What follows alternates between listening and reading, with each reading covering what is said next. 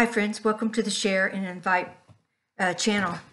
Uh, this is a Easter message, one that I gave yesterday at the Vesper service where I teach. And I'd like for you to take a piece of paper out, if you would, and write down everything that you remember about the resurrection. Not necessarily the crucifixion, but the resurrection. What do you remember? Just write down. Take a few minutes. Well, I'm going to read Matthew's account of the resurrection, and then I'll talk about it a bit. Now, after the Sabbath, as it began to dawn toward the first day of the week, Mary Magdalene and the other Mary came to look at the grave. And behold, a severe earthquake had occurred. You know, there is a fault line that goes there in Israel. I mean, you know, Syria and Turkey are also on that same fault line, and they just had earthquakes not long ago. But anyway, an earthquake had occurred, for an angel of the Lord descended from heaven and came and rolled away the stone and sat upon it. And his appearance was like lightning, and his garment white as snow. And the guards shook for fear of him and became like dead men. And the angel answered and said to the women, "Do not be afraid, for I know that you are looking for Jesus who has been crucified. He is not here, for he has risen, just as he said. Come, see the place where he was lying. Go quickly and tell his disciples that he has risen from the dead, and behold, he is going before you into Galilee, where you will see him. Behold, I have told you." And they departed quickly from the tomb with fear and great joy, and ran and reported to the disciples. And behold, Jesus met them and greeted them, and they came up and took hold of his feet. That's the two women that were there. And they worshiped him. And Jesus said, "Do not be afraid. Go and take word to my brethren to leave for Galilee, and there they shall see me." And then once they are in, went over too far. And then as they were in Galilee, the 11 disciples proceeded to Galilee, to the mountain which Jesus had designated. And when they saw him, they worshiped him, but some were doubtful. And Jesus came up and spoke to them, saying, "All authority has been given to me in heaven and on earth. As you go, therefore, and make disciples of all the nations, baptizing them in the name of the Father and of the Son and of the Holy Spirit, teaching them to observe all I commanded you. And lo, I am with you always, even to the end of the age." Now, there are other accounts, but I like that one. And as I was thinking about Easter this year, and actually the resurrection specifically, I began looking at some of my references, and one of my favorite biblical scholars is Melvin Blackaby, and he's written a series. This is called "Experiencing the Cross, Your Greatest Opportunity for Victory Over Sin," and then, secondly, Experiencing the Resurrection, the Everyday Encounter That Changes Your Life, and then Experiencing the Spirit, the Power of Pentecost Every Day. And the thing I like about Blackaby, especially in this book on the resurrection, is he takes comments made by prophets, comments made by the disciples, James, Peter, John, Luke, and he puts them together to show us that many times we just go over these verses and we don't connect them together. And you know, the scripture many times doesn't become real until, boom, something happens and you understand it. And that's the way it is, I think, with many of us when we study scripture. We're looking for something, but then suddenly God shows us something different. Well, in this Experiencing the Resurrection, Henry and Melvin Blackaby says that the gospel includes the cross, the resurrection, and the Holy Spirit. Because Paul said in 1 Corinthians 15, 17 through 19, if Christ is not risen, your faith is futile. You are still in your sins. Let me say right at the start, I'm having a little difficulty speaking and pronouncing words. It's because I'm just tired. It was a busy weekend, and I'm still tired. The resurrection of Christ is proof of Christ's victory over sin and salvation.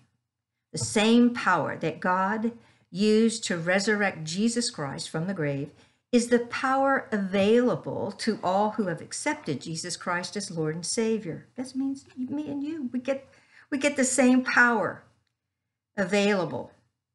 Philippians 3:10, to know him and the power of his resurrection.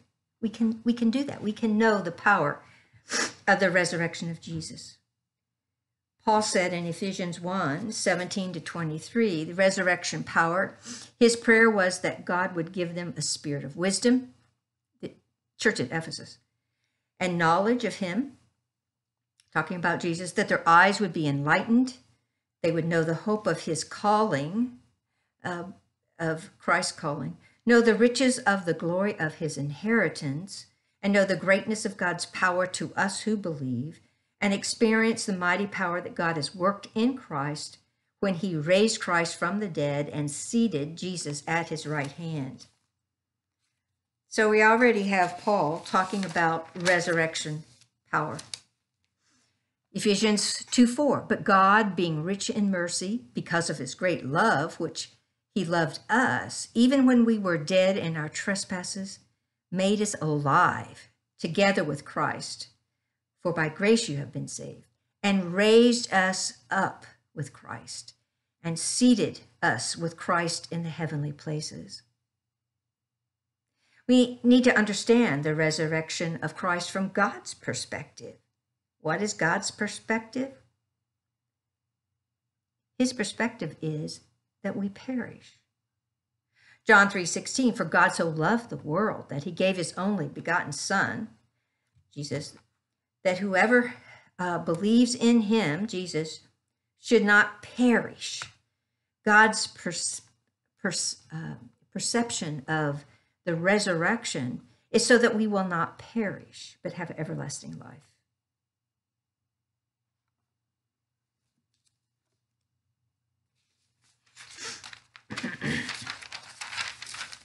The cross put to death your old life, while the resurrection brings new life.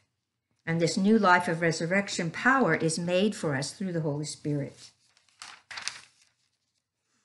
At the day of Pentecost, Paul's sermon talked about the work of God, not the work of Jesus, because it's God's work through Jesus. But he said in his sermon, men of Israel, hear these words, Jesus of Nazareth, a man attested by God to you by miracles, wonders, and signs, which God did through Jesus in your midst. Jesus being delivered by the determined purpose and foreknowledge of God, you have taken by lawless hands. You've crucified and put to death this Jesus. This Jesus God raised up, of which we are all witnesses. Our benefit of resurrection power is not only a future event in heaven, but it's also to help us here on earth. And resurrection power is what we experience the moment we believe in Jesus. That's the Holy Spirit, resurrection power. We receive it the moment we believe in Jesus. Because of the resurrection, the disciples were transformed. They were living a resurrected life. They were no longer afraid of death. They saw the risen Lord. And they gave their lives to share this good news of the resurrection. Now I'm going to tell you about the way they died. And would any of these disciples have died like this if Jesus were dead? I don't think so. James, the brother of John, was killed by a sword by the order of King Herod. John miraculously survived being put into a cauldron of boiling water and then later exiled to the island of Patmos. Peter, crucified in Rome. Many say he was crucified upside down. Matthew killed by a sword in Ethiopia. James, the son of Alphaeus, was thrown from the temple and then beaten to death. Philip was hanged at Hierapolis in Phrygia, that's a region of Turkey. Bartholomew was skinned alive. Andrew was bound to a cross and preached to his persecutors until he died. Thomas was run through with a lance in India. Jude was shot to death with arrows. Matthias was stoned and then beheaded. Mark died when he was dragged through the street of Alexandria in Egypt. Now, again, I don't think these disciples would have died this way if they hadn't believed in the resurrection. It gave them resurrection power, the Spirit of God. And in Peter's sermon, he said, I know God raised him up because it is impossible for him to be held in death's grip. The resurrection is the power of God to give new life. It's the power to bring you into a relationship with the Holy God. Resurrection power is available to all humans with only one condition. You must die to self so God can raise you to new life.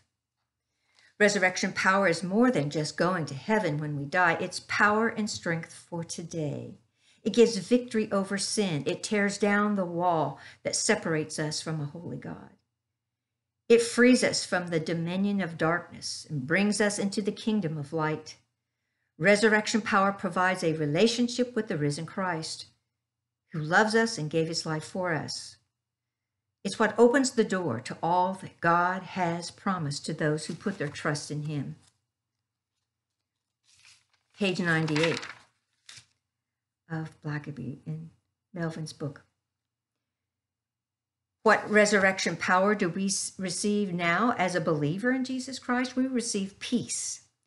Paul said in Romans 5, 1 and 2, therefore, having been justified by faith, we have peace with God through our Lord Jesus Christ, through whom we have access by faith into his grace, in whom we stand, and rejoice in the hope of the glory of God. So the result of our faith, we have peace with God. And the word peace is used in the Bible 400 times, and it represents peace with God. Jesus brought peace around those that he came in contact with. He said to the woman who washed his feet, your faith has saved you. Go in peace, in Luke 7.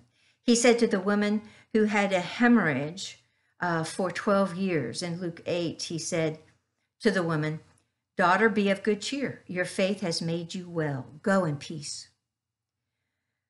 Mark said in Mark 4, he said to the raging storm on the Sea of Galilee, peace be still. John wrote that he said to the frightened disciples in the upper room, peace I give with you. And Blackaby asked this question, why do so many people lack peace in their lives? It's because of sin. The way you recover from that is to confess your sins to God. Because Paul said in Romans 3:23, all have sinned and fall short of the glory of God.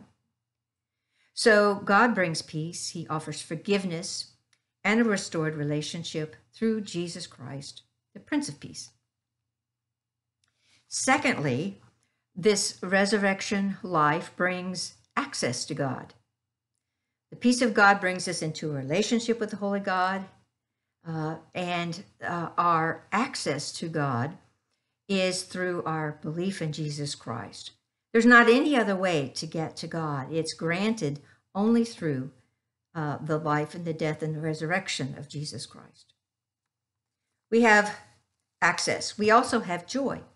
After the disciples watched Jesus ascend into heaven, they returned to Jerusalem with great joy, continual rejoicing and praising God in the temple.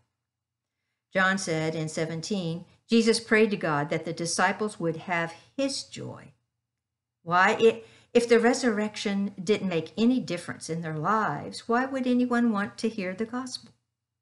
This resurrection joy was proclaimed in the early church. Paul said, rejoice in the Lord always. Again, I say rejoice. James said in James 1:2, count it all joy when you fall into various trials. Peter said in 1 Peter 1:8, though now you do not see him, talking about Jesus, yet believing you rejoice with joy inexpressible and full of glory. And John said in John 1:4, these things we write to you that your joy may be full. So we have joy with forgiveness of sin, absolute peace with God, assurance of salvation and a home in heaven, victory over temptation to sin, and walk in fellowship with Christ. So resurrection life brings peace and access to God and joy, and next, power. Page 149 of Blackaby's book, he said Jesus' last words to his disciples were, you shall receive power when the Holy Spirit has come upon you. Power. Resurrection power always has to do with life. Power that God used to raise Jesus Christ from the grave. And God has placed the same power within our lives. Paul said in Ephesians 3:20, now to him who is able to do exceedingly abundantly above all that we ask or think, according to the power that works in us. Philippians 3:10, that I may know him, Jesus, and the power of his resurrection and the fellowship of his sufferings. And so, putting all of that together, it gives me, anyway, a better understanding of the resurrection and the power that God used to resurrect Jesus. Next, after peace and access to God and joy and power, comes resurrection authority. The risen Lord is within us as believers. He has authority over all things. He is Lord of our lives. And where Jesus is present, his authority and his power is present. And Jesus gave the Great Commission. I read it a few minutes ago. All authority has been given to me in heaven and on earth. Go and make disciples. So Jesus has the right to your life. His heart is to seek and to save those who are lost. Then we have resurrection confidence. Isaiah said in chapter 41, verse 10, fear not, for I am with you.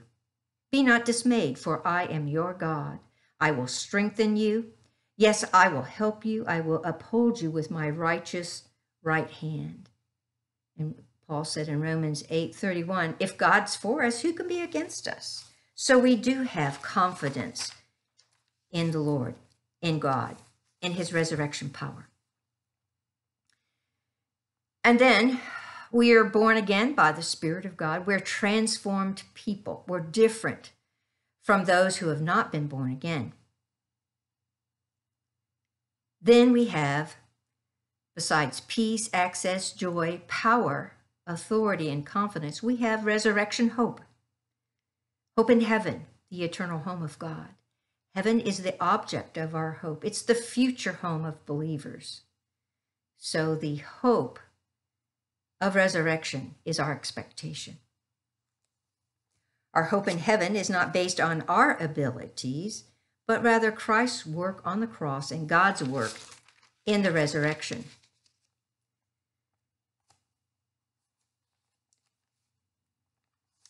Emphasis here is the power that raised Jesus Christ from the grave is the same power that is at work in our lives. This resurrection power is the Holy Spirit, the same Spirit that God gave Jesus at his baptism, that drove him to the wilderness, that gave him power to heal in the miracles that he did, the power that raised him from the grave. This is a whole package.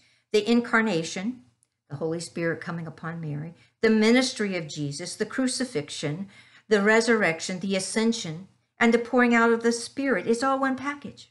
It is our gospel message.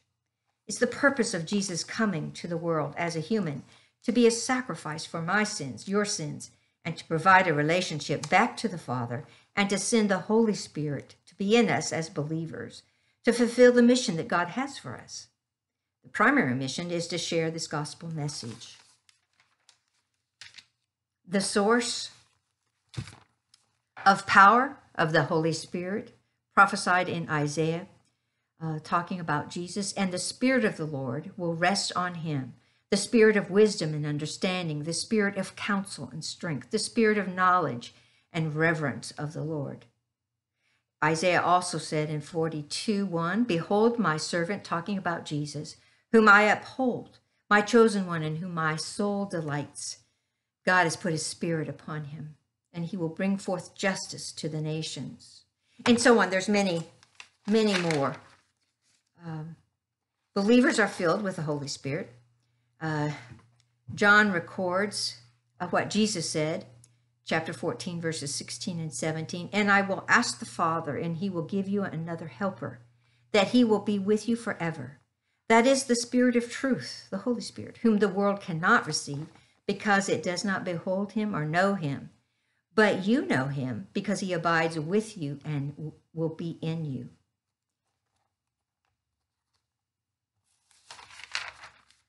Luke said in Acts 13:52, and the disciples were constantly filled with joy and with the Holy Spirit. Paul said in 2 Corinthians 3:14, Paul's letter to Corinth, he said, the grace of God, the grace of the Lord Jesus Christ, and the love of God, and the fellowship of the Holy Spirit be with you all. He's talking about the Trinity. Peter said in 1 Peter 4:13 and 14, to the degree that you share in the sufferings of Christ, keep on rejoicing, so that also at the revelation of his glory you may receive with exaltation. If you are reviled for the name of Christ, you're blessed, because the Spirit of glory and of God rests upon you. John said in John 16:7 and 8, records what Jesus said, but I tell you the truth. It is for your advantage that I go away. For if I do not go away, the Helper, the Holy Spirit, shall not come to you. But if I go, I will send him to you, and the Holy Spirit, when he comes, will convict the world of sin and righteousness and judgment. In Romans 8:11 and 14, Paul said, but if the Spirit of him who raised Jesus from the dead dwells in you, the Holy Spirit, he who raised Jesus Christ from the dead will also give life to your mortal bodies through his Spirit who indwells you. So resurrection power is the Holy Spirit that raised Jesus. And believers who have accepted Jesus as Lord and Savior now have this Holy Spirit. They have the peace of God. They have the access of God. They have joy. They have power. They have authority and confidence and hope. And we have the greatest power on earth, the power of the resurrection. And that's the Holy Spirit. Wonderful Easter message for us today. Thank you for watching.